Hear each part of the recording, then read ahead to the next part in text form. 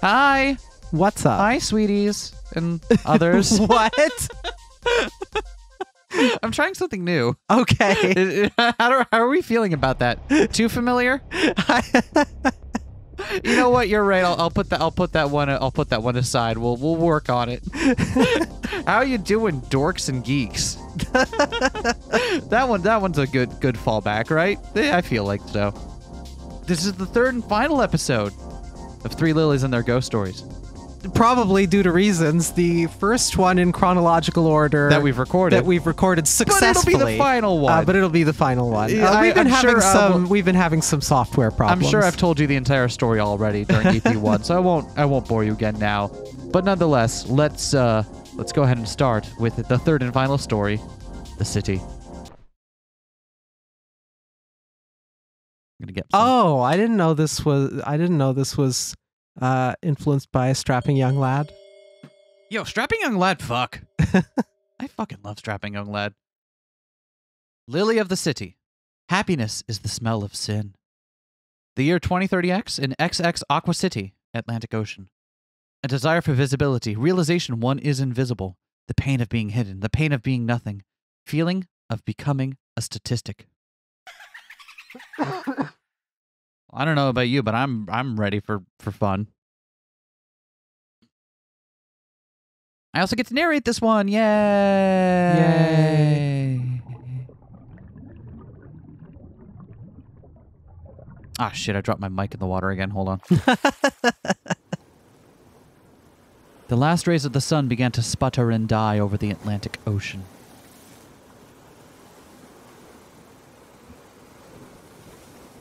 Orange and red refractions scattered, traveling up until they reached an unnatural stopping point.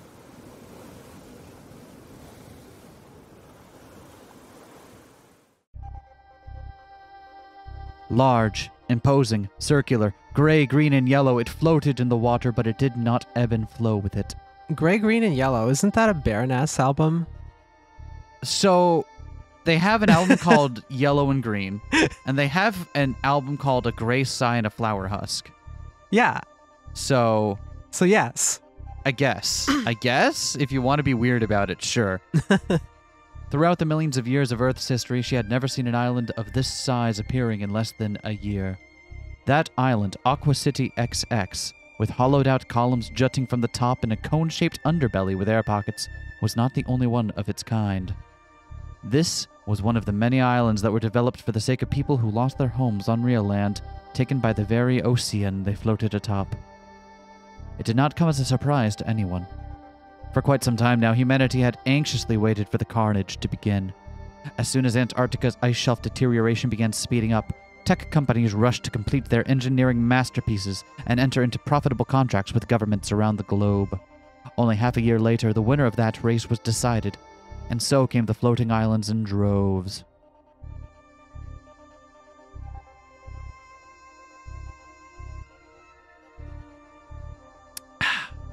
The last beam finally died. The light of the sun was replaced with the artificial stars on the island. In the highest skyscraper on the very top floor, the light shining through the windows danced and flit around. And this building in particular was inhabited by both the island's direction committee and the wealthiest residents, the winners of the numerous auctioned floors. The top floor, of course, was a penthouse belonging to the island's director. That night, much like any other night, he hosted a party to strengthen his connections. Some flew in from elsewhere, whether that be natural land or reclaimed land, but most were the same wealthy socialites and venture capitalists that had always lived on the island. The director of island operations stood on a balcony, taking a microphone the size of his palm from one of his secretaries. Good evening, my dear friends. His voice was flawlessly projected from every corner of the room using wireless technology, as if he were right next to everyone present. How are y'all enjoying everything tonight? Various cheerful responses resounded throughout the penthouse. Well, that's just great. But I have a surprise for you all. Tonight we teamed up with a 3D printing company from Canada to make your refreshments. The guests gasped in astonishment. As the director continued speaking, he waved his arms around in large gestures. That's right, every single food item in this room, printed using their incredible technique. If you haven't felt it already gazing out at the beautiful ocean, then let me help it hit ya. You're living in the future, now. This is what humanity is capable of. No matter what happens, we're gonna make it through this. Ha ha. The room erupted into hopeful cheers.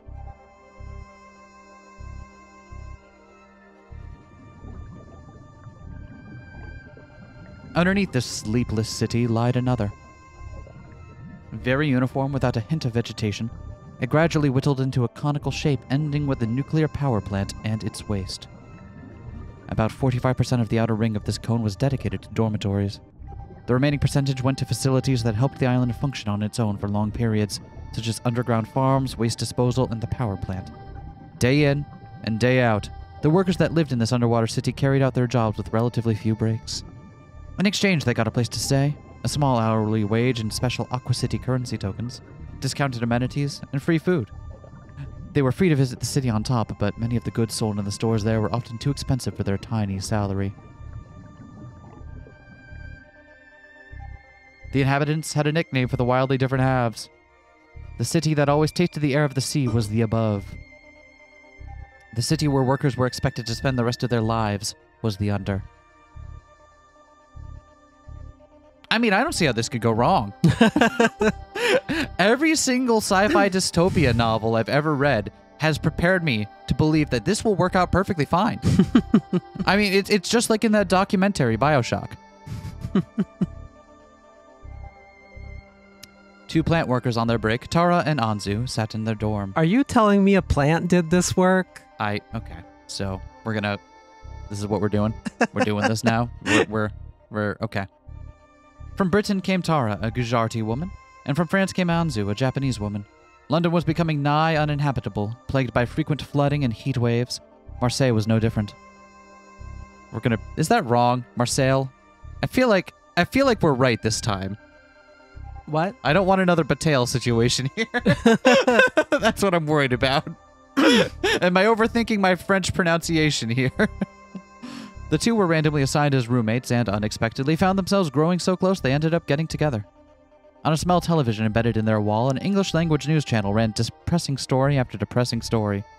They zoned out as another segment concerning the ice shelf ran. The scientists predict that another large piece will soon break off and make even more cities barely habitable. The CEO of Deveratech, Eric Chamberlain, recently announced a new series of floating cities in the wake of this study. Known as the Second Noah, Chamberlain...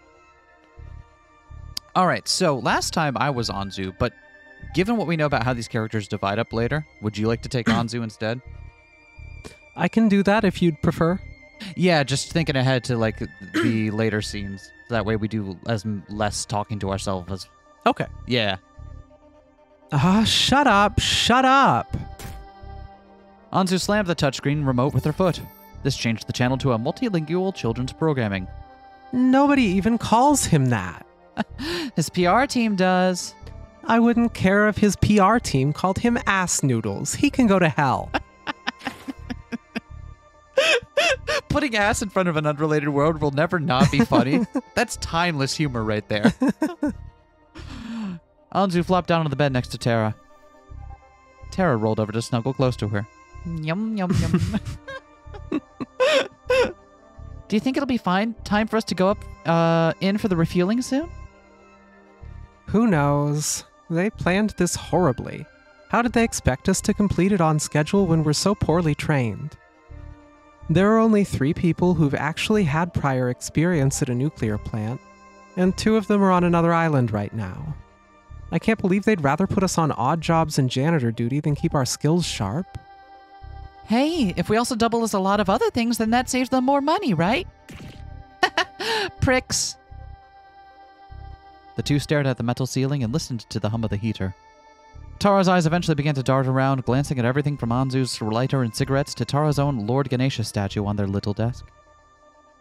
I've heard living on coasts was becoming so dangerous that real estate companies were getting rid of properties for nothing. Cheap to live there, but they raised the value of safer properties to recoup costs. So, now all the poorer folk in risky places are even more stuck. Lots of countries have been moving their port capitals. I wonder what life was like for people who were born before all this happened. We've only known this crazy world, right? Sorry, I shouldn't have put on that news channel. It's fine. We've already watched all the 3 films they gave us anyway. Hey, do you know what Venice was? Maybe Venice will be fine. They're used to boats. Maybe they just move all the other shit on the boats. Yeah, like, I feel like that's going to be next on the list of areas that are going to get the seawalls. or just like they boat between the buildings already. They just put the buildings on the boats. Dude, there was there's a great near future speculative fiction novel by Kim Stanley Robinson, which I still need to read. Yeah, I think it's New York 2140, I think it's called. Mm-hmm. And it's about New York in about a century or so with that much flooding from global warming. And yeah, basically they do just like canal between buildings in that. And it's really interesting how that all works out. I've fucking sold people on reading this novel, and I've never read it or any other KSR novel in my life. Oh, really? I'm a fraud. If you like hard science fiction, I would heavily recommend Kim Stanley Robinson's Green Earth trilogy. Yeah, I know I'll like them. Yeah, I just suck at doing things that I want to do. I mean, yeah, that's fair. I mean, if I'm saying this like it's a victory. Do you know how hard it is to read a book? Anzu sat up and observed Tara's face with concern. I've never seen you so sad. It's unusual. Come on, cheer up. Kieran's coming today, isn't she? Aren't you happy she got lucky enough to get the last residence slot on the above? She'll have a much better time here than constantly flooding London. Before Anzu was Kieran. She was Tara's dear childhood friend, who Tara mustered up the strength to confess to before she left the British Isles for the floating city. Because of their long-distance relationship, Kieran had no problem letting Tara occupy herself with others, so long as Kieran was able to chat with them somehow too. She trusted Tara. Even if Tara were to eventually consider Anzu an irreplaceable staple in her life and not just a momentary lover, Kieran was certain that change would never break their bond. And it was true. Tara, for the longest time, couldn't help but feel guilty that she didn't stick with Kieran until they absolutely could not stay any longer. However, that wasn't why she was frowning.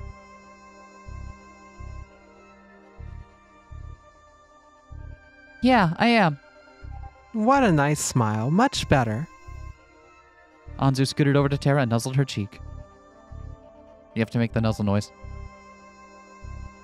What's the nuzzle noise? I don't know. I just make cute cuddle noises whenever they cuddle. There you go.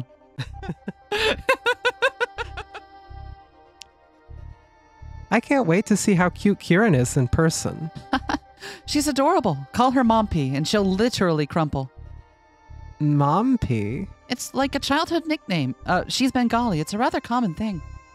Very embarrassing to hear, though. I repeated it when I heard her mom call her that, and she lay down on the sidewalk and wouldn't move. That was the first time we met, mind you. Oh, hello there. This is too much social contact for me. I'm just gonna lay here on the sidewalk face down until you go away. It works. And she decided to be your friend after that? I would have declared you as my sworn enemy. Same difference. Kieran doesn't really hold grudges, I hope. You'd better. I'll use it a few weeks after she settles in anyways. I don't want to imagine how quickly she'll collapse with the stress of Mom P on top of everything else. I can't begin to grasp how nerve-wracking it must have been hoping she'd get that slot. Yeah. Anzu huffed. I can't stand people who took the direction committee's stupid gift. You mean the priority coupons, right? I don't use that flowery feel-good name. I call them what they are. Rigging passes. Yeah, I guess you're right. Every possible property ownership on the above was subject to chance and luck. The nicer apartments near the center were auctioned off, but the rest were granted via lottery. The United Nations required Deveratech to offer a certain amount of apartments to anyone for free, but the company negotiated a way to keep things orderly in the form of a lottery. And as we all know from every single piece of sci-fi or speculative fiction involving a lottery, that could never go wrong. Yeah. I read the first 2/3 of Shirley Jackson's The Lottery, and things turned out fine. I don't see what the big problem I is. wonder what happens to the rest of that. You can infer it, I'm sure. Anyone could apply for residency, but there wasn't a guarantee that you'd get that spot. You were randomly selected. If you weren't, then that was too bad. The news dubbed it the Survivor Lottery. No human was overlooking this process. Everything was automated. The computer did not care whether you were simply curious, securing your rocky-looking future, or were in dire need of a place to stay. There was only one little-known way to ensure your spot. All you needed was someone who worked under. Everyone under got one priority coupon to fill one residency with a lottery entrant of their choice. All coupons were valid until the residences were filled.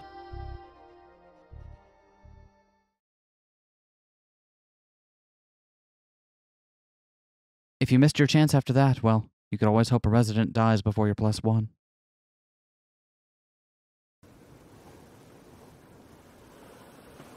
The floating piers jutting from the city were lit by rows of lights. For a moment, there weren't many vessels anchored to those piers. Most of the visitors for the director's party preferred to use helipads scattered throughout the city. A single hydrocopter descended. A few minutes after it landed, a woman popped out with 2 pieces of luggage. As soon as she walked a fair distance from the hydrocopter, the pilot gave her a thumbs up and soared away. She brushed her long hair back as the ocean winds blew it around. It smells strange out here. Like someone sprayed cheap floral perfume over the ocean. I love her expressions. They're very good. The woman walked down the pier and into the city. Following a map on an application she was instructed to download before arriving. She followed it until she reached a humble apartment building near the outer edges. It was nothing extravagant like the buildings further inside. It almost reminded her of an old apartment building, albeit with more contemporary architecture. Is this where I live? The woman pocketed the phone. But if I want to visit Tara, I have to go down, don't I?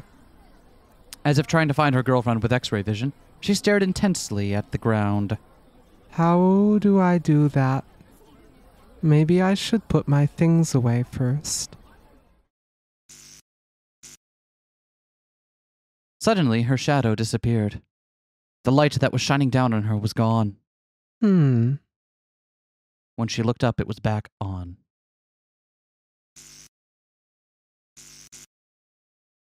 And then, it flickered until it went out again. This time, it didn't come back on. In the reactor control room at the bottom of the island, 5 operators were on shift. Something caught one's attention. What's wrong? The operator pointed at a screen, his finger on a camera displaying a spent fuel pool. 2 maintenance workers had already taken spent fuel assemblies out of the small modular reactors and lowered them into the pool for the first ever refueling on the island. At that time, they were preoccupied with slotting in the new fuel assemblies. Only the operators were paying attention to the pool. What's that thing over there in reactor 4? Also, how come we still have to wear masks? Don't tell me I'm the one who sees that, right? What are you talking about? She trailed off when she noticed an unusual glow coming from what should have been inactive rods. It would shine incredibly brightly at first, then dim, then shine and dim repetitively. What's that? I have no idea. Hey, look! Everyone turned their attention to another operator. He was sweating profusely as his pointer finger even, moved from screen to screen. It's happening in every spent fuel pool we got fuel in. Oh, what the hell? Suddenly, several cameras went out at once. Visual confirmation of what maintenance was doing in Reactor 4 was now impossible. The temperatures in Reactor 4 started to rise, setting off an alarm. I'll call the maintenance back. This is just bizarre. The operator glanced to the head operator for approval. Do it. He turned on the multi-purpose device affixed to his shirt. This is Control. You need to get out of there right... Help! Please! Help! The worker's voice was unusually crackly, a quality someone would expect from an antique walkie-talkie. Oh, what's wrong, buddy? At that moment, the lights in the room began to flicker aggressively. Everyone in the room heard the worker fall to the ground. One person frantically tried to turn the cameras back on, to no avail. Dragging sounds could be heard from the device. Stop! Stop! Please, let me go! I'm sorry, As communications cut off, the lights in the operating room completely stopped functioning. In exchange, all of the cameras came back on. There, the operators in the room saw.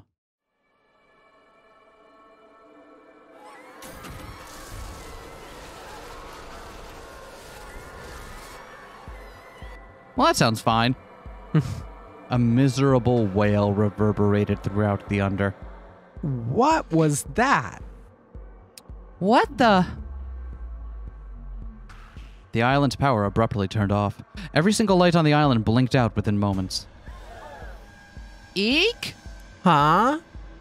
The once well-lit penthouse. Why did I question it? Should I be scared now? The once well-lit penthouse was shrouded in darkness, frightening the guests. Confused, they muttered and gossiped. Someone dropped their champagne flute, shattering it. The director stormed up to a guard and grabbed him by the collar. Hey, now, what's going on here? We're not sure, sir. The team in the engine room never alerted us to anything. You heard nothing at all now, you're positive? Yes, sir. After examining the guard's expression, the director released his collar and cursed under his breath. Shit. As his eyes adjusted to the darkness, he looked out over the sea of wealthy guests. Paranoid thoughts ran through his mind, while his smile and composure were well practiced. Brewing within him was a storm of distrust and fear. He ran a hand along his jacket, searching for something. When he found the familiar bump he was looking for, he returned his attention to the guard. Do me a favor now. Have everyone wait for my signal, but don't act like something's wrong. I'm heading down there myself. All by yourself. Shh. Shut the fuck up. Sorry, it's just... It's dangerous. Oh. It's dangerous. We don't know what's going on. Could be a bad actor, could be a malfunction. They're changing out the fuel for the first time, so it could be related to that. I get it. But if people start suspecting foul play because there's guys in uniform with guns crawling all over the place, then this island looks unsafe. That won't reflect well on Deveratech, and you can say goodbye to all of our biggest cash cows, the exchange rate of the island currency, and my boss's fucking shareholders. Do you understand me? Yes, sir. Should we contact the director of energy? The director flinched at the suggestion. Don't bother. That bitch will just report this, and it'll be Armageddon. Yes, sir. Satisfied, the director returned to the edge of the balcony. He had no trouble raising his voice enough for it to carry throughout the room. Everyone, there's no need to panic. I have a feeling I know what's going on here. There's a new operator in town, probably hit the big red button. Either that or someone dropped their lunch into a turbine. The guests laughed. Some of their discomfort alleviated. I'm going to personally see what's going on. I'll be back up here in just a few hours. Good luck, my guy. Have fun cleaning up some guy's meal in a can. Can I get my meals in a can? Or just the printer? Anzu sat on the edge of the bed nervously. It's been a while. Do you think it's going to turn back on anytime soon? Tara? With their vision so limited, Anzu could only hear Tara fumbling around with what sounded like clothing. The plastic rustle of a coat and the zip of a zipper were familiar. Anzu then realized that Tara was putting on a fresh plant maintenance uniform. Hey, what are you doing? I'm heading down to see what's wrong. Huh? Why? Tara adjusted the jacket with a huff. Because I'm mad! Kieran should be here by now, meaning that on her first day here, she has to deal with this weird blackout. And she deserves only the best. Well, if you're that determined, I guess I've got no choice. Anzu got up to grab her own uniform. It wouldn't hurt either. Imagine if we saved the whole island from blowing up. Blow up?! I can't do a good Sonic voice. Oh, do you think we'll get a fancy apartment above or something? They'll give us that and 2 years worth of food, and it'll be the good stuff, not the weird enriched stuff they make down here. Splendid. Let's go.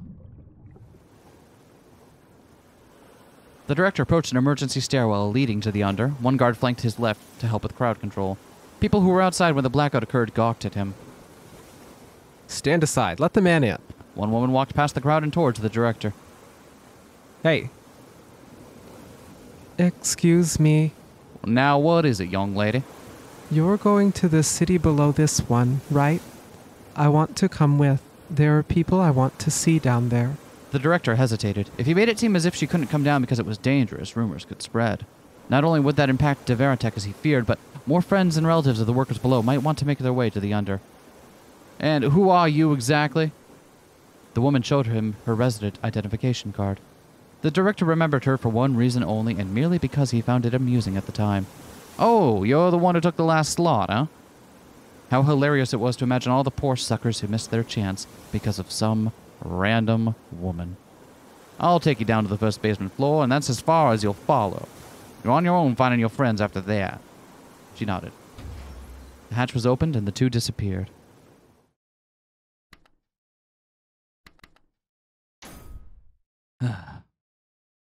Come on! Tara finally gave up trying to make an elevator work and threw up her hands in exasperation. Nothing is working? You would think whatever backup reserve that's powering these emergency lights would power the elevator too. Maybe an elevator this size eats up too much electricity? Or maybe the engineers who designed these islands just added the wind turbines and solar panels for decoration. Remember how tech companies raced to answer the United Nations plea for help? And some experts were concerned about the speed of their press releases and prototype drops? All the higher-ups must have thought about was money. I didn't want to say it, but I think you're right. That's really depressing to think about, isn't it? The panels and turbines really do generate power. We've just been having still days with no sunlight. Someone's deep voice came from an adjacent hallway. Two pairs of footsteps approached the girls. They were only able to see the one who spoke when he came close enough.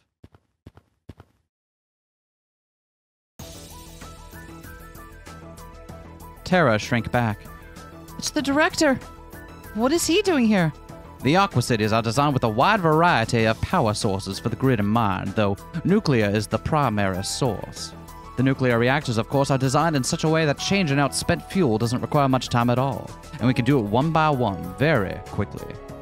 Tara twitched. That's not true at all. Anyway, there should be power stored at all times. Even if nothing is running, the island can operate for days. Oh, then what's going on right now then? Nothing's lit up except for emergency lights. The director glared at Anzu. What is going on is that the people responsible for this haven't been doing their jobs properly.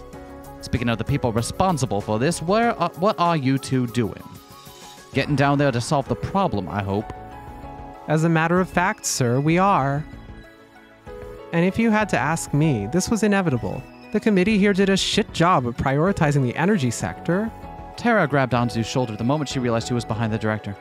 Anzu. What? The person Tara was looking at stepped out into the faint underwater moonlight. Aren't you Kieran? Aren't you Anzu? And is that Tara?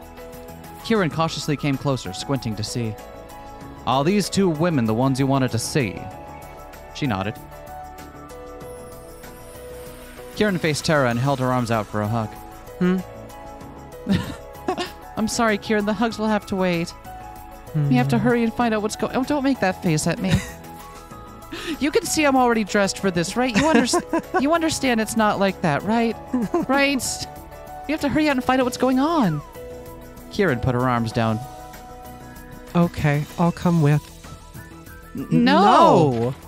Anzu and Tara both held their hands out as if they needed to physically stop Kieran. Why not? It's not safe for someone who isn't trained to go down to the plant. You can wait in our room, all right? No. I just got here. I want to be with you. Kieran? I don't see a problem with it. There shouldn't be anything horribly, dangerously wrong at all. This is just a little mystery that we all have to solve. Isn't that right? Director, this isn't the time for public relations. And what do you mean, public relation? You act like you know what's going on is dangerous. Well now, do you? No, we don't, sir. Tara quickly cut in to spare Anzu in further embarrassment. That's why we're going down, Director. I thought this was obvious. I'm sorry if it seemed otherwise. We're off the clock before this, after all. That's why we're all the way up here on the floor we live in. At first, the director didn't respond. He almost looked like he was about to pounce. Why is he looking at us like we did it? I have a bad feeling about this. Suddenly, his expression eased up. You're right. It was obvious. Let us go. Anzu and the director headed further on into the under to reach the large emergency stairwell in the center. Tara took Kieran's hand. Kieran, we'll have to use the stairwell the whole way down, all right? You can still back out if you want. Nobody will judge you. It's okay. I can do this. All right, follow me and watch your step, okay?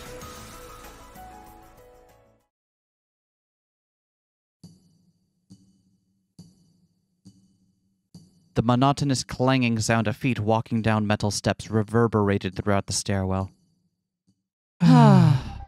Everyone had been walking for about 20 minutes now. Anzu kept sneaking glances at the director's face, waiting for him to start whining. At last, someone broke the silence, but it wasn't the director. My legs hurt. I warned you. Despite the complaints, nobody stopped. Why don't I tell a few stories while we're heading down? Like ghost stories. Anzu jolted. I don't think we need to... I want to hear them. All right, here goes. This one is from China. Way back in the 90s, a mysterious ghost woman lived in an abandoned village. Please don't. Anzu's pleas were ignored. Like that one village, Hotowan? Yeah, like Hotowan, but it wasn't Hotowan. It wasn't even the same island. Anyways, one day a woman on the side of the living found this village and quickly discovered that she couldn't escape. Tara! Tara laughed. All right. Then how about this one from America, back before it broke up? Does it have clowns? No clowns. Chainsaw murders? Have you any real clue what a ghost story is, Kieran? I know what a ghost story is, but you said it's from America. Yeah, but...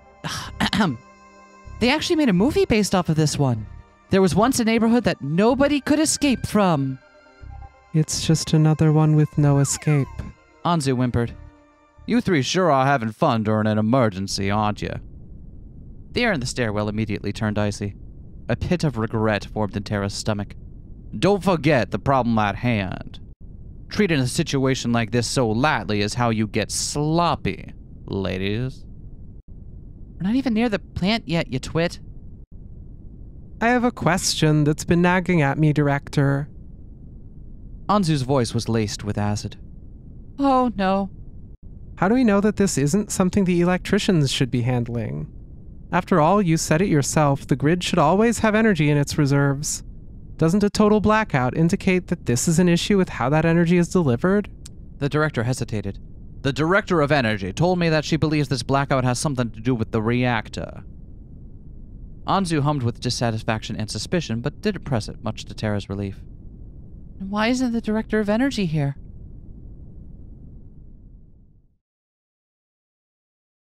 The trek continued in uneasy silence.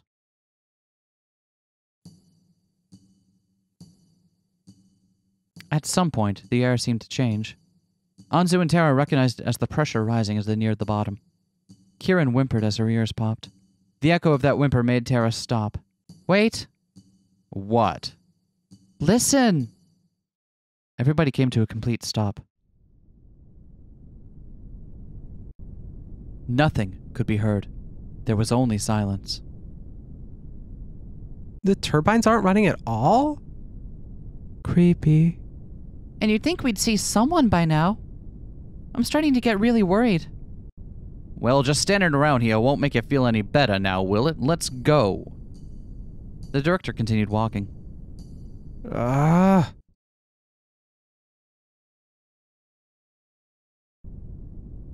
At last, they reached the lowest ring of the under.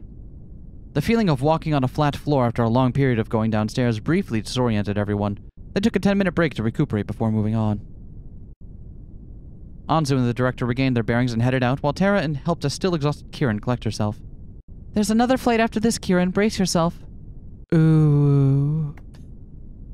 Ew. Tara took her hand and began to lead her to the last stairwell. Aren't there supposed to be, like, security guards on patrol here? Tara? Huh? Oh, sorry, Kieran. I was miles away for a moment there. Let's go. They went downstairs. Nobody. They passed through the locker room. Nobody. Anzu and the director teamed up to manually open the door to the control room.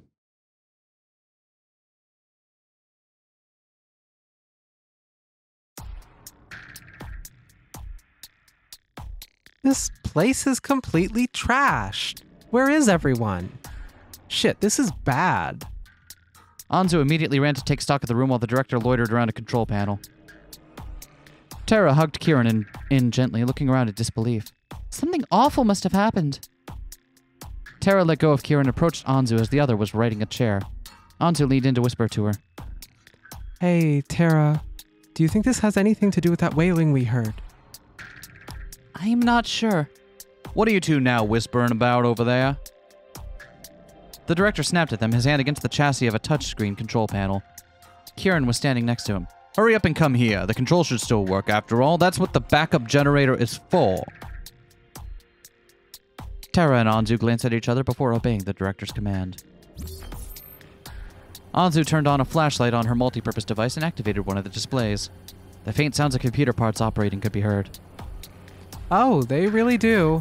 She turned on a few cameras. Cameras, too. She continued to turn on various feeds, but found that some of them just wouldn't turn on. Can't look at anything actually important. There are no visuals for the pools or the SMRs themselves. All of the screens flickered unusually. Suddenly, 2 cameras blinked out. Anzu quickly toggled the settings until only 1 camera was on. And I think having too many on at one time might be a drain.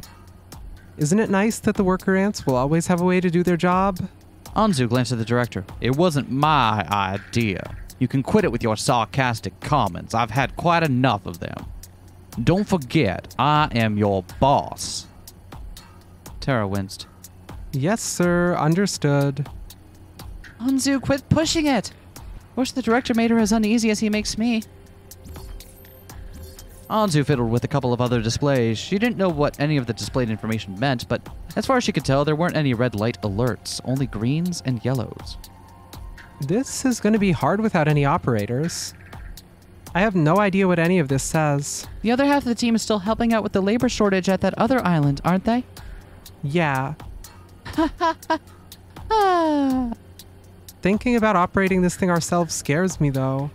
Where's the director of energy? She knows the ins and outs of everything and has qualifications in spades. She should be able to guide us. The director scoffed. We don't need her now. She would have come if we needed her, wouldn't she? It really shouldn't be that hard. Don't try to chicken out on me. Even a baby could do it. Deveratech has made all the complication a thing of the past. The grid can come online within minutes. Tara noticed that the director was mostly facing Kieran as he spoke. Except it's not that easy. Quicker startup and better automatic detection don't mean we have to pay less attention to those things. The stupid alternate power sources need human monitoring during sunny and windy days because the AI still isn't properly configured to manage output.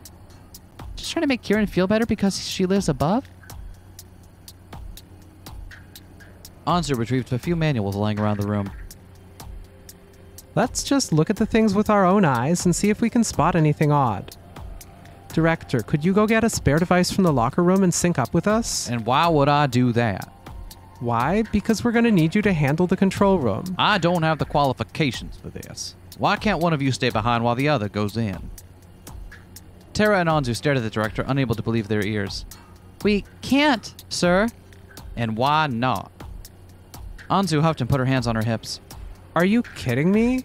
All that talk about you being our boss, and you don't know the first thing about what we actually do. We can't go alone. That's against protocol. It's unsafe. This is an emergency. You can ignore protocol. If we ignore protocol, someone could get injured or fall to their death, sir. The 3 continued to bicker about who should do what. Kieran, who had been wandering around near them, stopped to listen to them for a bit. Once she'd heard enough, she spoke up. I'll go. Kieran! Kieran, you can't do that! Why not? Again, Kieran tilted her head as Anzu and Tara held up their hands like Kieran was going to wander into the reactor all by herself, unprotected. I saw some suits like yours in the locker room we passed by. I can just wear that and go with one of you, right? Then the other one can do the control stuff, right? It wasn't a bad idea. All one partner had to do was act as a spotter while the other operated machinery and dove underwater. Anybody could do it as long as they knew what to look for, and nothing out of the ordinary happened. With that in mind, Tara and Anzu glanced at the director, unimpressed. He immediately crossed his arms and griped like a stubborn teenager. Well, now, don't look at me. I'm the last person here who needs to be put in danger. Without me, the island would be in shambles. Sure, buddy. They decided not to pick her any further. Nothing would be gained from wasting more time trying to get the director to do anything. Tara took Kieran's hand once more and led her into the locker room. All right, Kieran, let me get you in a suit, okay?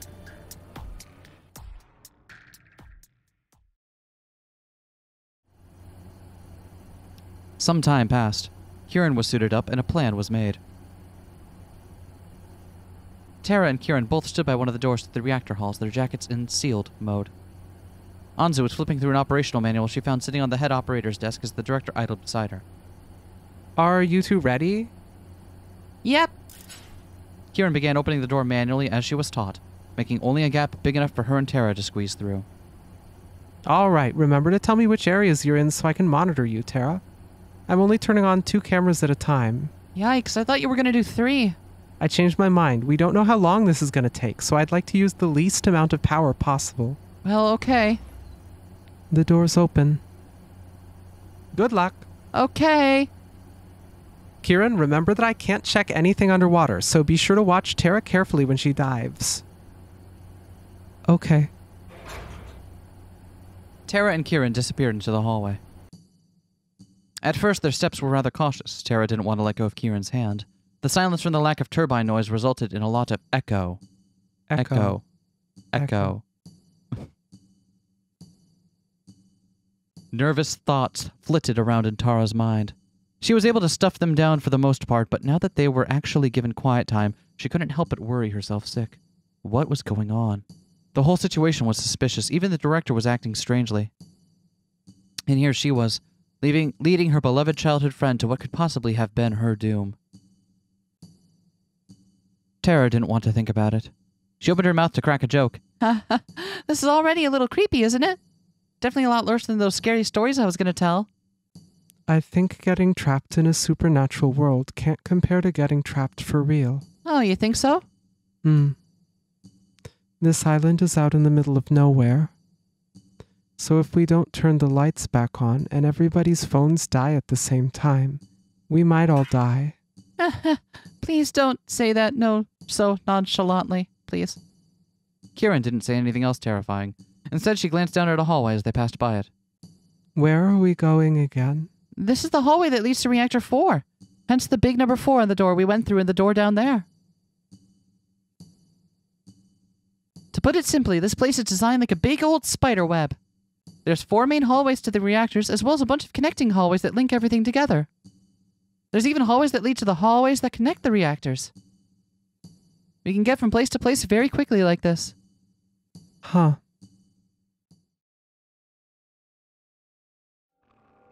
As they walked further into the hallway, Tara noticed small bits of teal webbing growing along pipes and crannies. She blinked a few times, thinking she was going crazy, but they remained. What the hell? Radioactive spiders? And just when I made a comparison to spiderwebs, too. That's a story to tell our neighbors.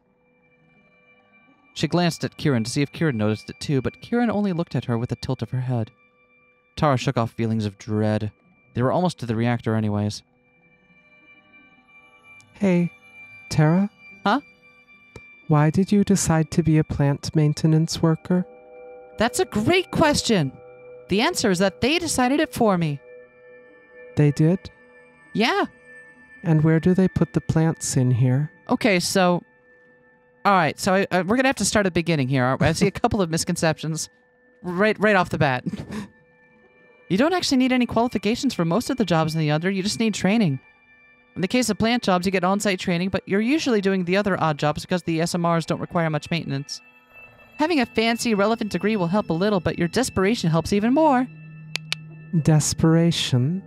A small weight formed in Tara's chest. The webbing glowed brighter. Yeah, desperation. I applied for all the no-qualification jobs here until I got something because I didn't want to risk living through another year of flooding and heat. That was it. I beefed up my applications with a bunch of nonsense about my attention to detail, talked out of my arse for the teller interview, and I guess it worked out.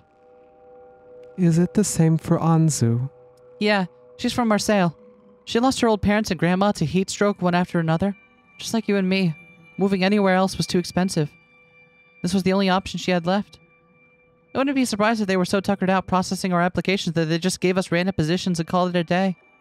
That's horrible. Yeah, HR was probably sick of us, but we got no regrets. No, not you. I think the people who run this place are horrible. They must have only picked the most desperate people, because you wouldn't kick up a fuss if conditions were bad. You just wanted to be safe. Neither of them spoke for a while. As Tara informed Anzu of their location and of the radioactivity levels in the area, Anzu flipped cameras on and off as needed. The director tapped his foot and began to pace. Well, this is just ridiculous. What would cause everyone to just disappear into a puff of smoke? He glanced at Anzu, who didn't respond. The director narrowed his eyes in suspicion as he watched her work. She was focused, too focused, for him at least. He pretended to check things scattered along the floor as he crept up to her. Tara and Kieran finally reached the end of the hall. The corners of the door were covered in webbing. The radiation readings on the multi-purpose devices reached a certain threshold, setting off a short alert sound. Oddly enough, however, they suddenly lowered again. Strange. Are they supposed to do that? No, not at all. Tara hesitated with her hand over her device's call button before ultimately deciding to refrain. All right, Kieran, let's get ready. Okay, I'll open the door. I'll get on the floor.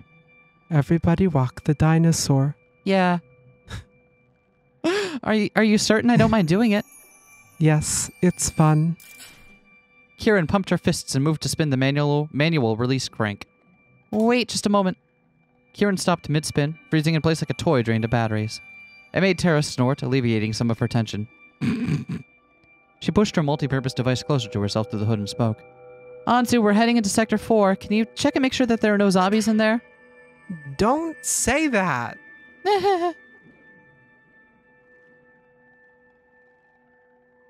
Changing the cameras. Anzu tapped a button, then another, then another. She made sure that nothing was wrong with what she could see. If she could see the parts that truly mattered, it would have been a lifesaver, but she had no choice but to hope nothing's off like this. Huh? Something caught the director's eye, but not Anzu's. There was a bright glow coming from the bottom corner of every Reactor 4 camera. Anzu's lack of reaction made the director's fingers twitch. Okay, you two, it's all clear. Love ya! Kieran immediately began cranking the door open again.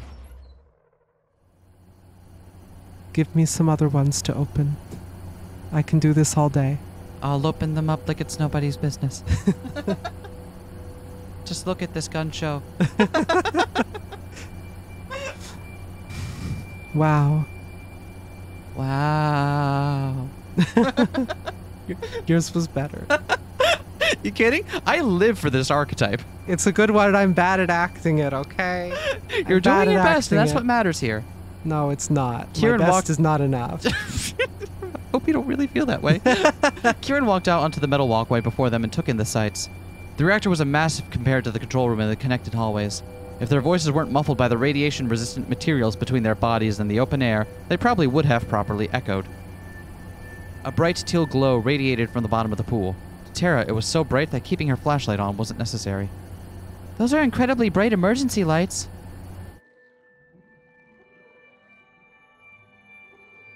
Huh? Why did she turn off her flashlight? The director scoffed. Are you blind? Anzu gasped. Don't sneak up behind me like that. Oh, relax now. Kieran leaned over the railing to observe the depth of the shielding pool, only to back up, dizzied by how far down everything was. What's all this? It's huge. This is just one of 4 reactors. Tara pointed to their left and right at massive casks shielded behind water, lead glass, and bullet-resistant plexiglass, almost completely submerged by the massive shielding pool. These things over here are the small modular reactors. Those aren't small at all. You should see these things daddies if you think they aren't small. Over there are some machines we use for maintenance, and then way far down there is a tube that leads to fuel disposal, which is yet to be used. We've yet to even complete the first ever refueling. Huh. Tara, is your flashlight not working? Huh? It's bright enough to see in here without it, isn't it? Kieran hesitated. She looked at Tara like she had gone insane. Did I say something weird? It's not like I've been in here a lot like you or anything, so I'm just going to leave mine on. A pit of dread settled in Tara's stomach, but she once again stuffed down her unease and smiled. Tara led Kieran further down the walkway, reaching the crossing point. I'm going to be using that contraption over there to dive and inspect the reactors as best I can. While I do that, you'll watch me, and I'll tell you if anything is going awry. All right? Got it. Tara went to the left, with Kieran following behind her until Tara reached the platform.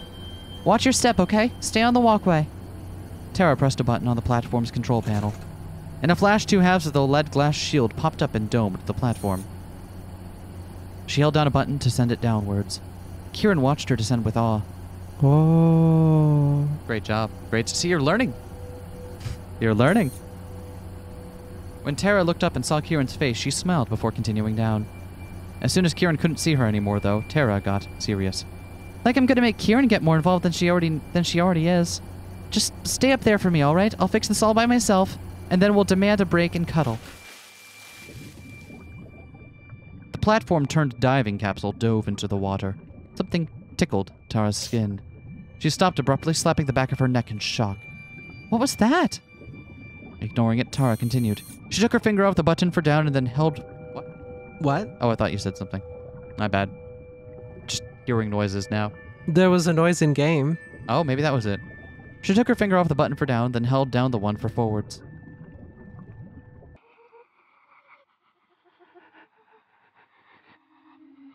Now, how do I control this again? Is it down, down, up? No, it's up, up, down, down, left, right, left. Something giggled in her left ear. What? Tara looked to her left and then her right. She hadn't realized it until then, but she'd been sweating so much it was pooling uncomfortably in her suit. It felt like she was trapped in a sauna. With quivering hands, Tara continued bringing the capsule closer to the glass, one agonizing button hold after another. The radiation fluctuated again, making her device beep at her angrily. This thing had better not be leaking. At last, she reached the SMRs. At first, she thought nothing out of the ordinary was going on until she noticed the same eerie teal webs growing around them in some spots. What's going on in there? Kieran followed Tara with her eyes, and then with her body as she moved further left. She was so preoccupied with keeping up with Tara that Kieran almost fell when the railing abruptly stopped. There was a section cut out for ladder access a few meters away from the maintenance crane. The spent fuel pool was nearly close enough to be peeked into. Curious, Kieran walked a little further. When she did, something caught her eye. She fumbled with the device and pointed her flashlight at the pool. The director grimaced, tugging at a rare loose strand on his suit. He shook his head. This was the 5th time he'd heard that obnoxious giggling. Anzu was following Kieran as best she could. Be a little more careful, please. When the director saw Anzu smile in exasperation at the screen, he sighed loudly to catch her attention. Of course it worked. What's wrong with you? I could ask you the same thing, young lady. Why do you think this is so damn amusing? Tara started to bring the capsule back up. How was she supposed to explain that to Anzu? Strange, glowing webbing on a nuclear reactor was a sci-fi trope, not a real-world problem. Still, Tara couldn't deny that she was seeing it. The weird radioactivity spikes were also of some concern. The capsule broke the water surface and emerged. Tara was now situated right next to the spent fuel pool at the farthest corner of the shielding pool. The what? Next to the what? The shielding pool? No, the earlier one. The farthest corner of the shielding? No. Okay, lost the moment. Right next to the spent fuel pool? The what? The spent fuel? Is the spent fuel? Is that what you want me to say? I don't know. It doesn't have quite the same ring to it. It's all right. It's all right. You've done better. For a moment, she brought the shield down. Being trapped in that little glass world was so oppressive, she needed a breather. Tara leaned on the platform railing and sighed. Suddenly, a splash of water hit her. What in the... She noticed something out of the corner of her eye, deep in the spent fuel pool. The spent fuel. At first, she thought her eyes were playing tricks on her.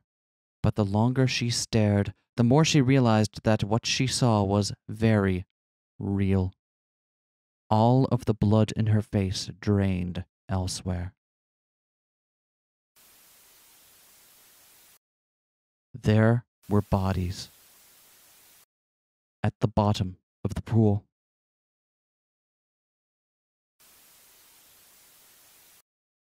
And wrapped around them like webbing were ghostly, teal creatures with little faces.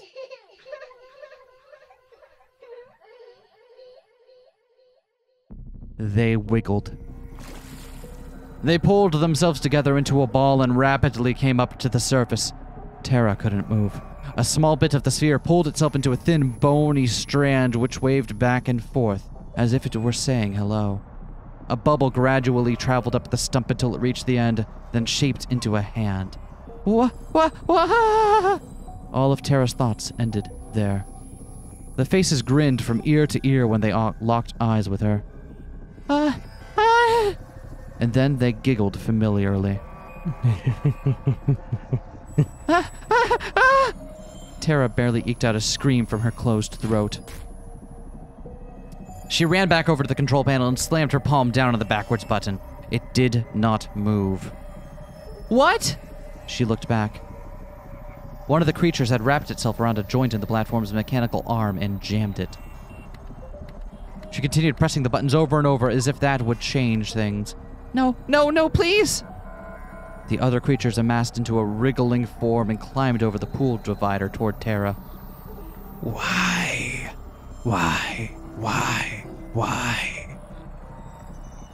They whispered in her ears. Tara nearly fainted. It could have been us. We wanted to leave. We were going to die. Why? Why was her life more important than ours? Stop! I'm sorry! Tara scrambled to the other side of the platform to no avail. The creatures lurched out and grabbed her arm and then dragged her toward the spent fuel pool. The spent fuel. She wrestled out of their grip with all of her might. When she felt her arm slip out of their grasp, Tara still tipped over and fell onto the divider, and then tumbled into the pool. She rushed to swim out as they split up and reformed into a flatter form, intending to fly after her like a stingray. Tara briefly managed to get out, throw herself over to the divider, and then swim through the shielding pool over to the emergency ladder. She couldn't see where Kieran was, nor could she hear anything. All she could comprehend was the sound of her gasping and her heartbeat and the fact that she needed to get to that ladder right now. Relief washed over her so intensely when she grabbed the bar that she couldn't help but laugh. She made her way up, free. And then something clung to her leg. Tara was pulled down. What the hell? All Anzu could see was a frantic Kieran running on the walkway and the top of Tara's head as she struggled to climb up the ladder. Anzu moved to contact Tara to ask what happened. Suddenly, she was up in the air. Her head slammed against the camera feeds as she was lifted up by her neck. The director glared at her with a crazed look in his eyes. A couple more cameras were turned on in the scuffle. You fucking bitch. You tell me what's going on. You know something about all this, don't you?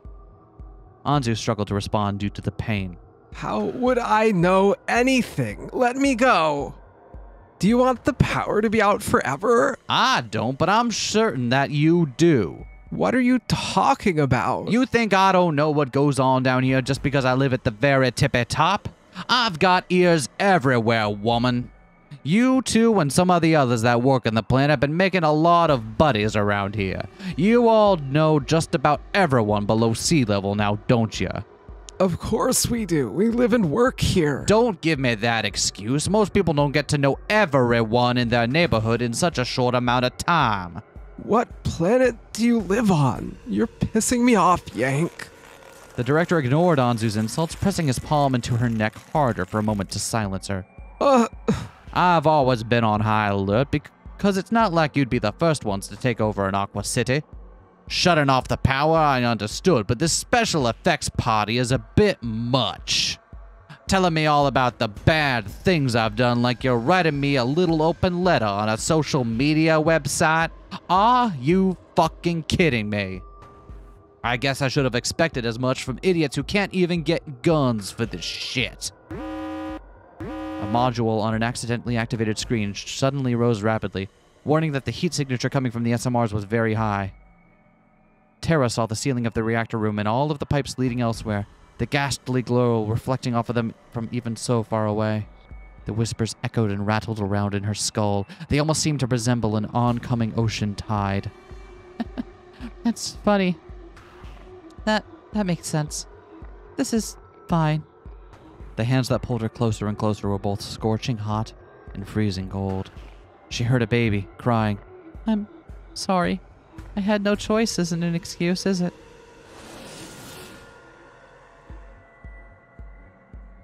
Her world began to fade out.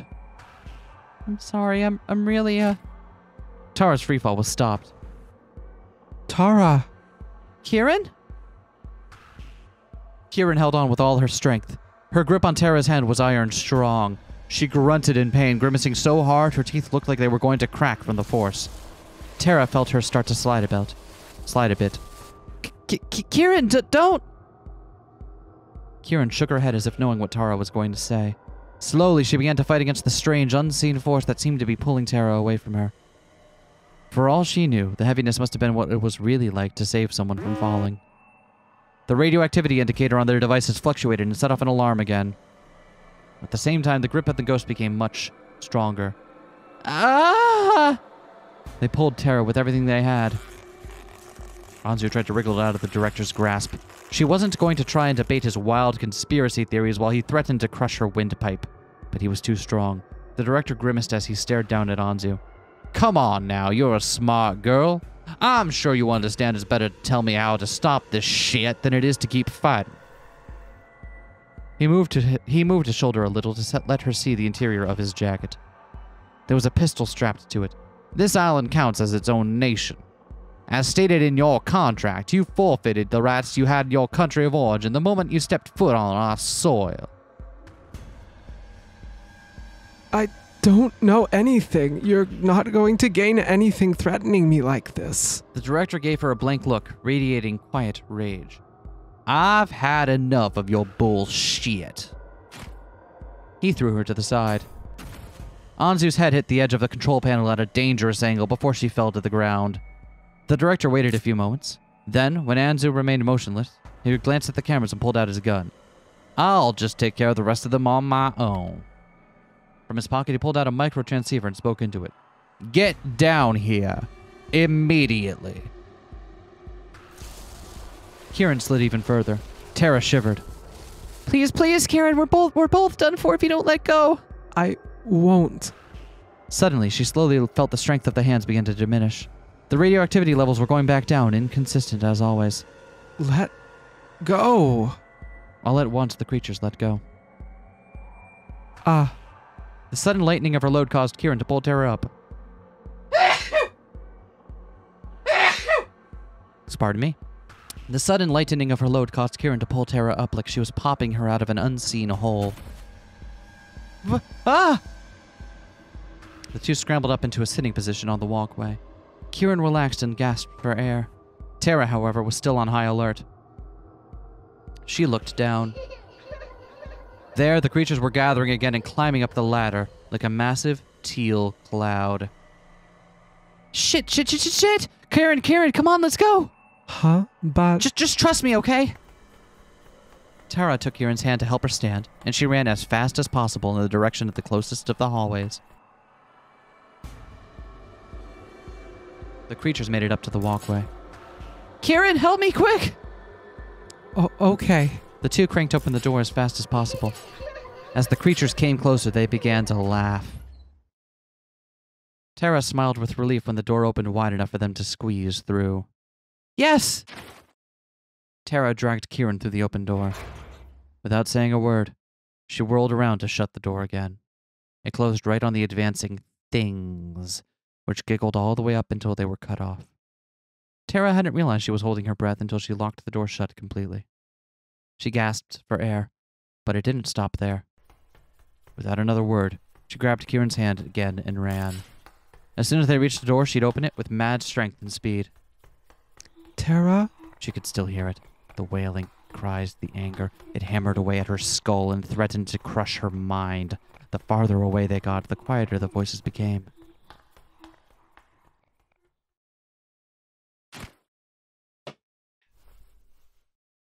Soon, she managed to find a hallway that was dead silent, and she let go of Kieran at last, and braced her tired body against the wall. Tara? Kieran reached out to touch her girlfriend's shoulder. As soon as her hand made contact, Tara screamed and whirled around, pressing herself up against the wall like cornered prey. Sorry.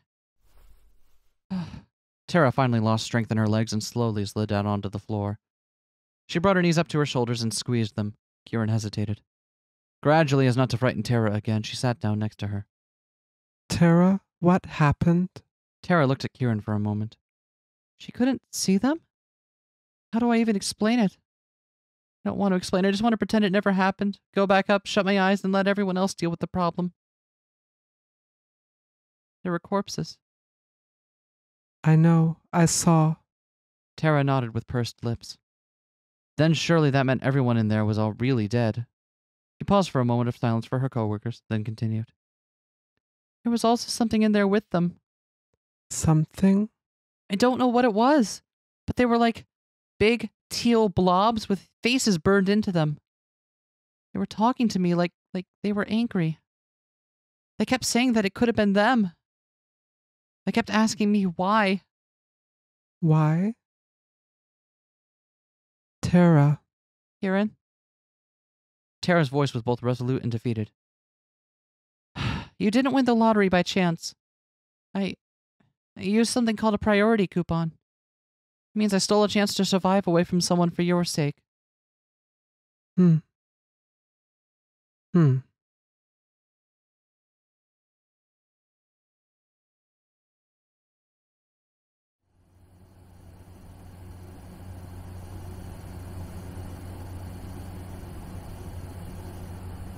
The abandoned control room was still. The quiet hum of the electronics was the only sound that filled the room. Camera feeds would blink in and out at random, nobody there to watch them. Suddenly, the stillness was interrupted by a single person struggling to stand. She gripped the edge of the control panel and brought herself up, all while pressing her other hand against the gash in her head. Piece of shit. Good for nothing yank? Drops of blood dribbled down her face and pitter-pattered all over the floor. Damn it, this is going to need stitches. Anzu dizzily looked up at the cameras without any clear direction in her mind. When she saw the reactor was devoid of people, her mind was thrown back into action. Oh hell, where are they? She frantically started to cycle through the cameras. A beeping noise interrupted her. She looked behind her to see a display at the head operator's desk lit up. Anzu walked over to see what was making the sound. The director of energy was calling. Ah! Anzu answered immediately. The director of energy's exhausted face was projected onto the screen, her room shrouded in darkness. Hey. Her brows raised in surprise. You don't look like Jimbo. In fact, I'd say you look like Anzu. Her eyes went wide when she noticed Anzu's gash. Why are you bleeding, sweetheart? What happened? I don't have a lot of time to explain. The director's lost his mind and people are missing. What the? Oh, you've got to be fucking kidding me. That shithead didn't say a bloody thing to me. I learned all about this nonsense when the lack of climate control in my room woke me up. Well, I'm just glad someone answered. Look, electricity worked their magic and repaired some wires that got chewed through by... Oh, I don't know, looked like mice, but for whatever reason, we got no energy reserved. One of our men is saying it was a fault with the design. And do you need me to do something here? Anzu glanced nervously at the camera feeds. Yes, we need you to turn the reactors back on to generate energy. The director of energy looked at a screen in her room, presumably something like a laptop. They're all off, according to the diagnostic I have here. 2 of the rooms because they obviously were on standby for refuel, and the other 2 are automatically scrammed themselves. You just need to switch on the scrammed ones. I'll walk you through it, darling. You don't need to worry about a thing.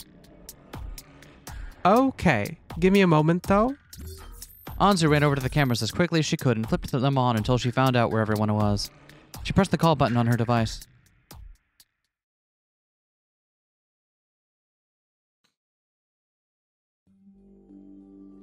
With a fraction of crushing weight off of her shoulders, Tara leaned her head against the wall as her heart swirled in discomfort. Kieran hadn't said a word. She rubbed her wrist like she was trying to get something off of them. Tara's parched throat made her voice croak. Do you hate me, Kieran? No. Kieran's reply was immediate. Like I said, I think this place is horrible. You did something. You can say awful. I won't blame you. It's a little awful. See? But I think deciding who lives at random is even more awful. So much more awful than some people desperately trying to save their loved ones. In fact, I doubt you're the only one who resorted to this. And besides, even if you hadn't done it, an unfeeling computer might have randomly generated a number to let me in, and have someone else suffer anyhow. The people who run these islands and the world leaders that agreed to this are at fault. So many people who could have prevented this chose not to. You're just one person. I guess. Silence zoomed over them for a few moments. Tara turned her head so she was looking off into the distance at the end of the hall. I'm gonna have to tell Anzu. I can't hide it forever and she'll hate me. Kieran chose her words carefully before speaking. She and I are friends, but I don't know her as well as you, so I can't say if she'll hate you or not. And I don't really think whether or not she'll hate you is what you should be worried about. If you think she has the right to know, then you should tell her. Tara weakly turned her head again and smiled at Kieran wryly. I don't want her to think I'm a bad person. I'm just scared. If it were me, I'd want her to know so the secrecy doesn't crush me. And she's smart. She'd probably find out eventually. It'd be better if you told her on your own terms. Tara threw her head down and cried out. Ah! The words of the creatures flashed through her mind. I'm scared. A pathetic reason to be scared. Am I a child? Is this really what matters right now? At that moment, the speaker of her communication device crackled, startling her. Bonsoir, ladies. Can you hear me? Tara's mouth went dry. She couldn't speak. Anzu, there's a problem. Kieran leaned in and covered for Tara. What a coincidence. I have some bad news too. You sound out of breath. It's related to what I'm about to tell you. The director is coming for you all, and granted I wasn't seeing things, I think he has a gun. What? The news was enough to snap Tara out of it. Fucking bastard! What happened? To put it simply, he let some conspiracy theories of his get to his head. Right now, he's a few halls away and moving backward from your position. So he's not that big of a concern at the moment, but it's important we hurry and do what we need to do and then leave. What is it we need to do exactly? The director of energy is on a call with me right now. I'm going to turn on the reactors, but I need to know if there was anything you saw out there that was unusual or concerning. Tara and Kieran went quiet. Hello? If I tell Anzu of all people about the ghosts, that wouldn't be very productive, I don't think. But there's been some strange activity in Reactor 4. I think there was an accident. An accident? Not a big one. Everything looked safe and fine. The radioactivity was just a little weird. It would spike and then go down. Must be because of the refueling that happened today. And the dead people. Could you repeat that? A bunch of people fell into one of those pools and died. Kieran looked devastated. She must not have liked the idea of concealing that fact. Wasn't like it would have been hidden forever anyways. They sunk to the bottom of the spent fuel pool. Everyone who was on shift earlier, all of them. Tara and Kieran could hear Anzu curse and kick something over the speaker. And then her movements abruptly stopped. Get out of there! Anzu sounded like she was holding her device too close to her mouth. What?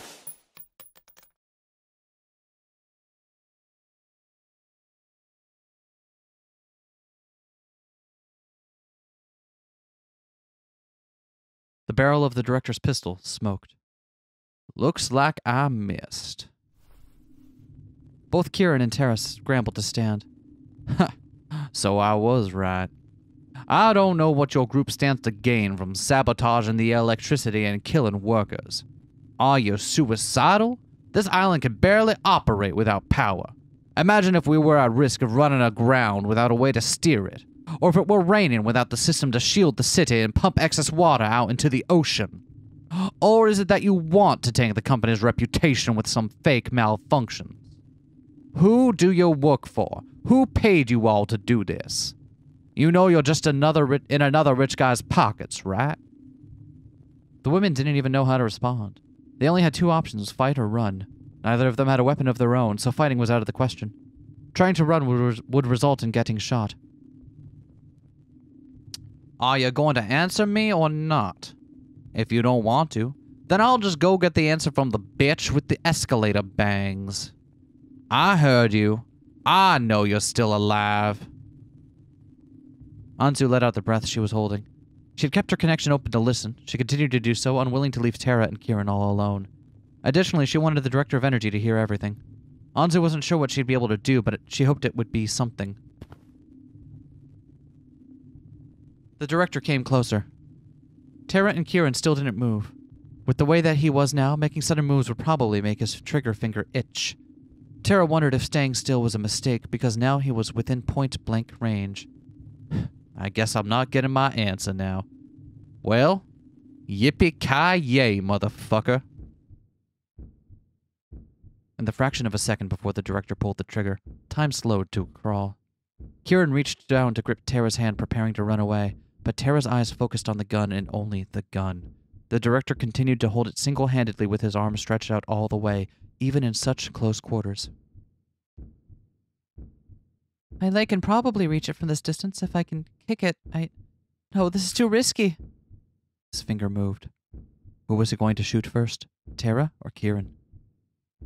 Tara imagined what it would look like if Kieran, who Tara had sacrificed other lives to secure the future of, lost her life as well.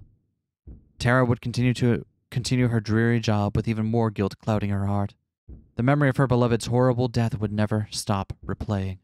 There would be no more Kieran, no more adorable little odd faces, no more shy touches to get Tara's attention, no more silly jokes and out-of-place snickers. The girl who brought color to little Tara's world when she smiled at her during Utarayan kite flying would be gone. Forever. What would be the point in living anymore? Tara made her decision. Not a chance in hell! She swung her leg in an arc with everything she had. Not used to kicking like that in any capacity, Tara stretched her muscle too far and winced in pain as her foot connected with the barrel of the gun. It went flying away, torn out of the Director's hand. What the hell? Let's go! Get fucked. The two women made a break for it. Though the path back to the control room was open, Tara didn't run towards it. Are you two okay? I should have had you both come back first. I'll track him for you. Forget about us. You have to turn on the reactor, right? We'll distract him, so hurry up and do it. That doesn't matter right now. I'm afraid it does. Anzu whirled around to look at the display on the head operator's desk. The Director of Energy sounded as if she was heading down the emergency stairwell. Anzu couldn't see her face anymore. She seemed to be carrying her phone in her pocket, but her voice had a grave tone. Security won't listen to me. They're all the Yank Director's personal dogs, so they'll do whatever he says. Seems like he's distrusted me for a long time. However, they're not stupid dogs. If you feed them bullshit about how the reactor will blow to smithereens, if you don't follow my instructions to the letter, I can keep you from looking like Swiss cheese. Why would that happen? Because they're coming for him. Anzu's stomach dropped. Hurry, Anzu, turn on all the displays behind this desk and start up the process for Reactor 3. She obeyed. When they turned a corner, Kieran stopped, her breath hitching. Kieran! Look,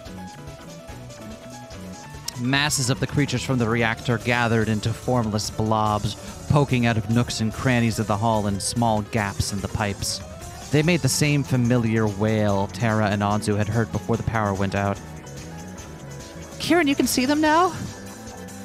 Ah, shit! The director, who just turned into the hallway behind them, shot at the creatures several times. Kieran and Tara were left with no choice but to run, leaping over the creatures. They reached out and tried to grab at the woman, to no avail. Kieran only started seeing them after I told her the truth about her lottery win. And if the director can see them too... The realization hit Tara like a freight train and snapped her into anger. That bastard! He knows what he's done and he still treats us like all this! Security guards burst into the control room. Just stop right there. Where's the director? Anzu didn't even budge or respond as she listened to the Director of Energy's instructions, jumping back and forth between touchscreens. She had to take on every position at once. She had no choice. A gun was pointed at her. I said stop. Shut up. What did you just say to me? I said shut up. We're fixing it. If you want me to stop and watch this whole island become floating Chernobyl, be my guest.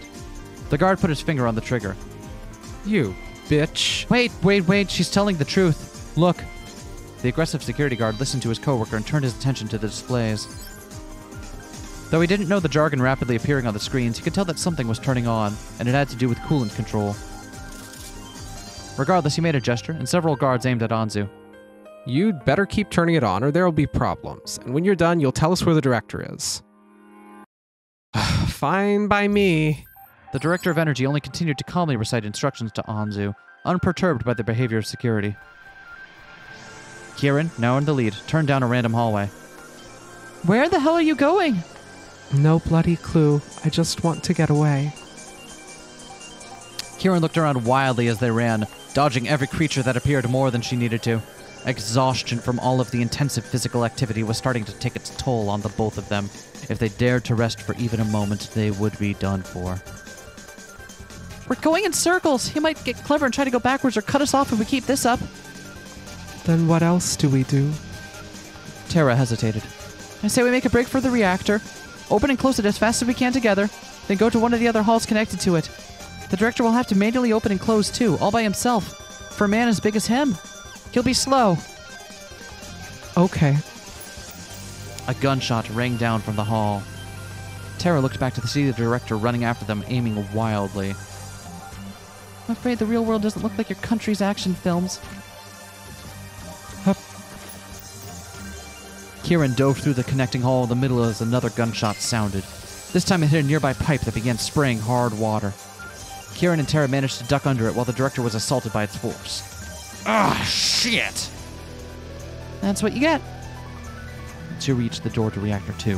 When Tara reached out to use the manual release, the door opened by itself. Shit, it's already coming back on? Anzu's too fast. Should we go back? Before Tara could answer Kieran's question, a bullet whizzed right past them. The director, soaking wet and breathing heavily, was already in the hallway. No, definitely not. This time Tara took the lead, pulling Kieran along into the reactor room. The SMRs were humming with life. The turbines were quickly speeding up.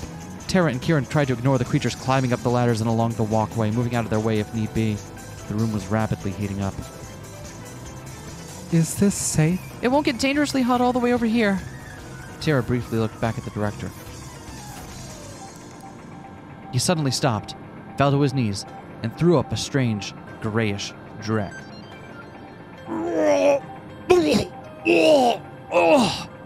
The creatures gradually made their way towards him.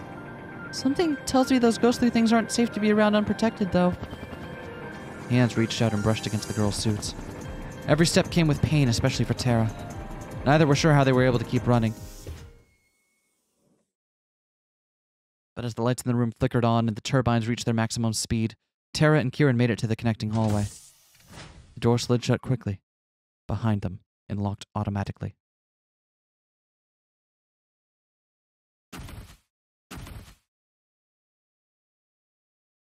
And immediately, they collapsed in relief and exhaustion.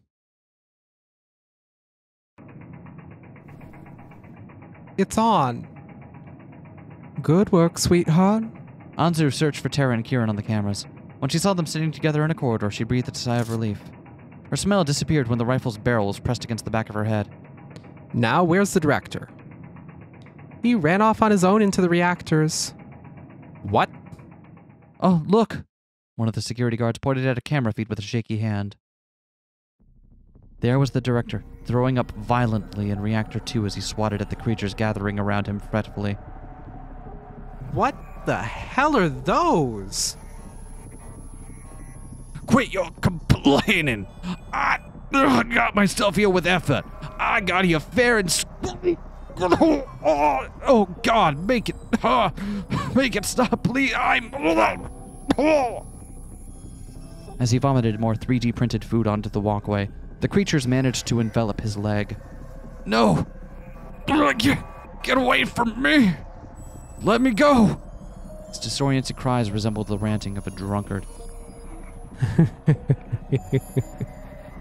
We hate so many people, but we hate you the most.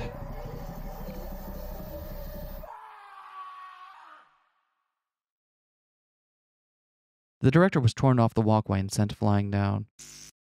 The walkway camera suddenly went out. Everyone in the control room followed where he went on the other feeds.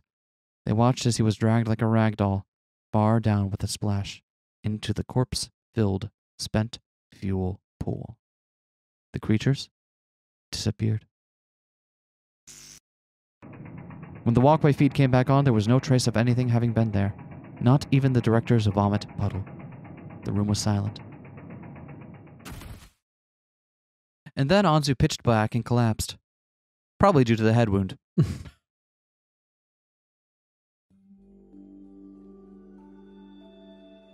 In the corridor, Tara and Kieran pressed their heads together as they cooled down. Tara nuzzled her head against Kieran's before speaking. I'll tell Anzu everything. Are you sure? I'm sure. She stared at her gloved hands. Telling Anzu won't fix anything about this rotten system. But I don't just like pretending either. I'm tired of pretending everything is all right. I don't want to keep avoiding eggshells my whole life. Heh. Kieran smiled sweetly up at Tara, who hadn't realized she stood up all while talking. Huh? What's so funny? I wasn't trying to crack a joke this time. It's nothing. Kieran stood up too. Let's go. Yeah.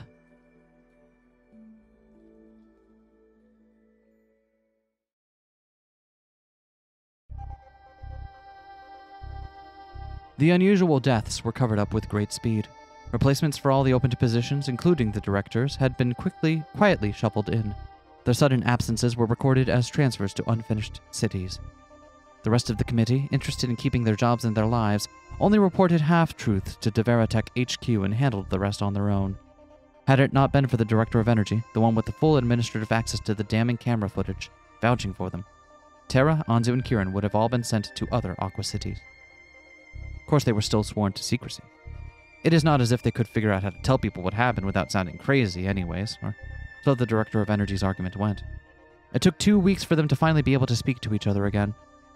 Tara kept putting off speaking to Anzu not out of cowardice, but to ensure that Anzu wouldn't collapse from additional stress. That, and Tara and Kieran both found themselves busy with routine radiation sickness monitoring. When Tara finally told Anzu, the sound of a slap seemed to resound throughout the under. Anzu walked away with that day uncaring of the eyes on them. Tara had no choice but to sleep at Kieran's apartment for a few days. The two found themselves at one of the city's piers during a midnight stroll, without their phones so they could enjoy their time uninterrupted. All the while, Tara occasionally nursed her cheek. The mark is gone. Why are you still doing that? Sure, the pain is gone, but it doesn't change the fact that my heart still hurts. Ugh. When we're done getting checkups, I'll have to go back to working and living with her. Never let me shag a company-assigned roommate ever again. Okay, I'll try. You're kind of insatiable, though, so I don't know if I can. What's that supposed to mean? Oh, you mom pee! Kieran's cheeks flared hot at the sound of her doc nom. Hey, that was low. You left me no choice. Kieran reached out and started pinching Tara's cheeks. The lingering pain in my heart. The lingering pain. Boo, boo, you lout. I see you two have been having a wonderful time without me. Tara nearly leapt right into the ocean out of survival instinct. Hi, Anzu. Good evening. It's a good thing I'm still on pleasant terms with Kieran, or I never would have been able to find you, Tara. Kieran, you told her where we were? Yeah. So that was the important message you had to send before we left. You traitor! You can't run away, Tara. The grin plastered on Anzu's face was concerning, but there wasn't a hint of upset in her words or actions. Tara stopped cowering when she realized this. You aren't mad at me? Oh, don't get it mixed up. I'm still very displeased with you. I've cooled off about the coupon thing, but I still can't stand that you hid something like that from me. I still think it's better we take a break for now. Tara wilted. And why did you come? I came here to ask for your help. My help? Tara glanced at Kieran, who was still smiling. She gave Tara an almost excited look. What's going on? Anzu stretched with a smile, arms behind her head as she walked casually over to Tara. Wow, it's so breezy out here. The ocean air is great at night, if a bit salty. Anzu? When Anzu finally closed in on Tara, she put a hand on her shoulder and spoke without looking at her, gazed focused on the horizon. Her voice was very low, as if she expected someone to overhear. We're gonna make this place ours. Huh? Anzu chuckled before continuing. That idiot gave me a pretty good idea. I thought it would be nice to make his worst fears come true as a way to remember him. I've had just about enough of feeling sick every morning, thinking about how many people might be gone because I was the one who got hired and not them. It'll be difficult to plan because of the surveillance, but Kieran and I figured out it's laxer in some areas up here. After all, they don't want the remote workers and wealthy hoppers lining their pockets complaining. The demographic is too privacy savvy to trick them. Seriously? Seriously. Anzu backed up and placed both of her hands on Tara's shoulders. Don't you think this is better than moping about this place for the rest of your life and dying an early death from some work-related cause? Tara blinked. Kieran came up next to Anzu, then reached out and took Tara's hand gently. Let's do some crimes. Since when have you been into crimes? Let's make things a little less horrible, Tara. Tara hesitated. If she did this, she could say goodbye to stability and familiarity. However, the rage of the creatures and the dead bodies of her co-workers still reappearing in her nightmares tore at her heart. Anzu is a realist. She's not one for pipe dreams. And you can't really change Kieran's mind once she's settled in on something. The prospect of upending her entire life made Tara's fingertips and chest buzz with a curious feeling. It was both unpleasant and invigorating. Perhaps if she had been asked the same question before the blackout incident, she would have immediately rejected the prospect. However, Tara had changed. After all, she had just kicked a gun out of a man's hand and lived. All right, I'll join then. Yay. Anzu patted Tara's shoulders. You did well that time. Well, for starters, we should probably make it look like I had a grander purpose coming up here. Let's go get some ice cream. Yay, undercover ice cream. See, you're good at it. Tara watched Anzu and Kieran head off towards the city for a moment, taking in the sight of their backs. Yeah, ice cream undercover. Crimes cream. Crimes. Oh, that's better. And then, with a running start, she caught up to them and threw her arms around their shoulders. The food up here is pretty good, you know. I can't get enough of it. Hands off. Oh, sorry. I think I'm going to get vanilla. Me too. You know what Anzu always gets? Chocolate ghost pepper. The way she's obsessed with cold, spicy things is adorable. Tara. Sorry. We're just roommates now. Just roommates. The night continued. The lone star in the dark ocean continued to float along on its aimless path. Time marched on. In its wake, what did these women leave behind as proof they once lived? That was something for them alone to decide, and no one else.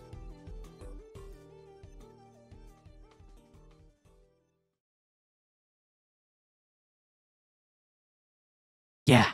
Yeah? Yeah! Yeah. Yeah! High five me! Smack that. Oh, it doesn't show the credits this time.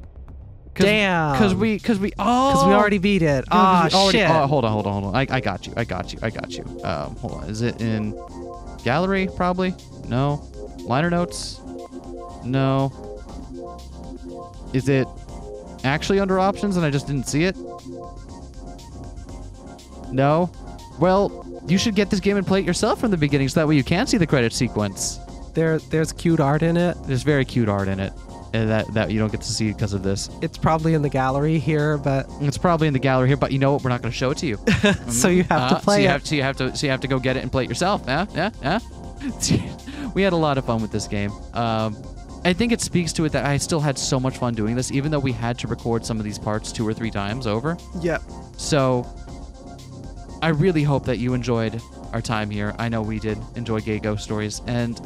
Gay ghosts, gay ghosts, gay ghosts. I don't think the ghosts themselves were. Well, one of them was. They can be gay if they want. Okay. The bird could be gay. We don't know. We didn't ask. Okay, that's fair. Well, we'll see you all next time for something else, everyone. Bye. Peace.